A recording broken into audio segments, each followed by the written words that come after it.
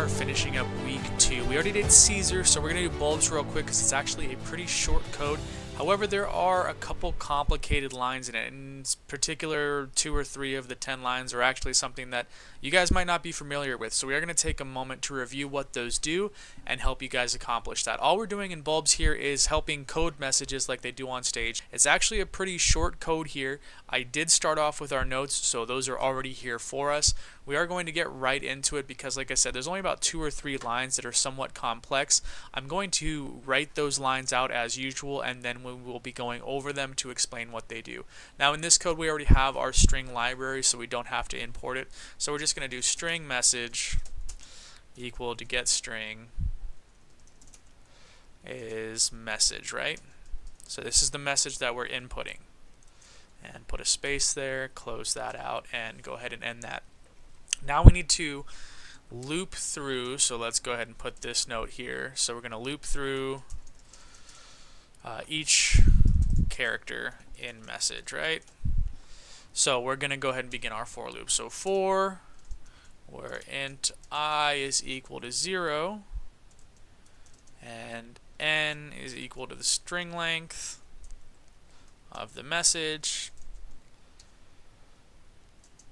When I is less than n,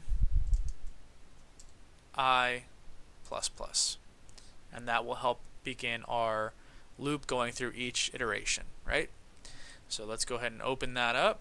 We'll get rid of this now. And what we're going to do is this portion here. We're going to convert each character to binary and print each bit as a bulb.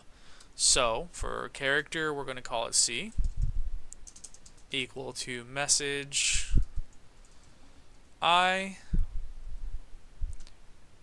and we're going to open another for loop here to get the current character from the message. So let's do for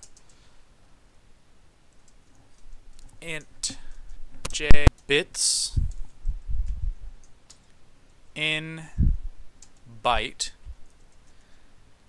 -1 j less than or equal to 0. Then we're going to do j for the first time minus minus. Okay, so let's get that for loop open. And now we're going to extract the jth bit from the character by shifting right j bits. So jth being like the second or third, but jth because j is the identifier that we're using here. So for int bit equal to C, and this is going to be a unique line here that you guys probably haven't seen yet, and 1, and then we need to print the corresponding light bulb emoji for the bit. And let's go ahead and mark that as bit. Move that out. And we will, actually this is closed too soon, my apologies.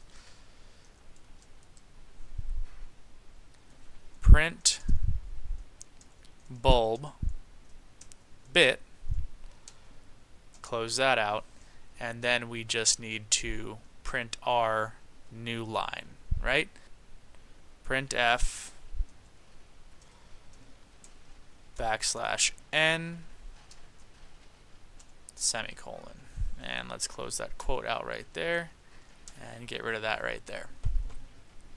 So what are we doing here? First, let's talk about this code right here. Okay, so what we're doing is we are initializing a loop variable that we're calling j to the value bits in byte -1, which is the index of the most significant bit, in this case the leftmost bit in an 8-byte bit, and then it continues looping through while j is greater than or equal to 0 in decrements by j, right? By 1 on each of them. So instead of going up, it's going down, because the most essential or significant bit in this case is going to be bit 7 and ending with the least significant, which is going to be bit 0. So this allows us to extract each bit from the byte and print the corresponding light bulb emoji for that bit. So now let's take a look at this line here. First, let's go ahead and change this to and, because it looks like I missed that because it's and 1 or ampersand. And what we're doing in this bit of code right here is we are we have a symbol stored in the variable called C, right? We've character C right here. And the variable J is a number between 0 and 7 that tells us which bit we want to extract from that character. We have that predetermined. And we work our way to the right down to bit 0. This is your shift operator. I think they went over that in the lecture. I don't really remember, unfortunately, so it's not less than, it's actually shifting to the right. So it makes each bit in character C and then shifts them to the right a certain number of places, and that could actually be a number, but in this case that number is J, which we have right here decrementing instead of incrementing, right? So that the shift is going down by the J number. Then we have our AND symbol, which is the bitwise AND operator. So it takes 2 bits and compares them, returning 1 if both bits are 1 and 0 otherwise. So in this case we compare the result of the right shift operation of the number, which has a binary representation of like 7 zeros and a 1, and this has the effect of masking the result of the shift operation, extracting only the rightmost bit. Finally, we take that AND operator, which is either a 0 or a 1, and the value that's stored in bit, and that gives us the value of the bit we want to extract from the character. And we then use that value to print the corresponding light bulb emoji, which is going to be 0 or 1 or off or on. So let's go ahead and see how this works. So make bulbs. Alright, let's see here. We've got an error on line 12 and 18. So let's go ahead and take a look at 12 first. It looks like I didn't close that out, so let's go ahead and do that. And see if that fixes our error there, because it's not picking up the string here. So it should say string, message, and then declare message. And then also it looks like I put one too many S's in message, just a little bit of a typo there, so let's go ahead and try that again. Make bulbs.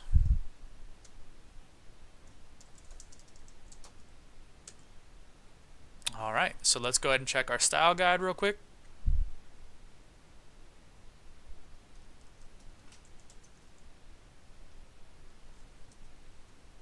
We'll go ahead and get rid of this.